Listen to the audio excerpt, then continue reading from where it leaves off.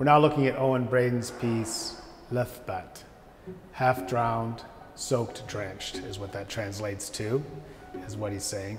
This piece technically is done by blowing layers of glass and then cutting away layers. But what he does that makes it unique is that he's reflecting on a specific history that ties in with his family history.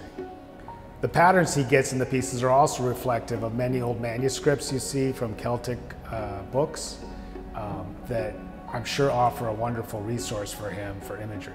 His work is also sort of, the way it's displayed on these stands is reminiscent of how you would see things in a museum, like an old artifact. And so I think he's kind of taking advantage of that idea of you're looking at an artifact, but also something that's a personal message that he's sending you. Eóin does a process where he does layers of color and then he often carves areas away. So many artists that came through River Falls or work at River Falls have used this technique, and it's long-standing, but what makes it unique is that everybody does it their own way and makes it completely their own.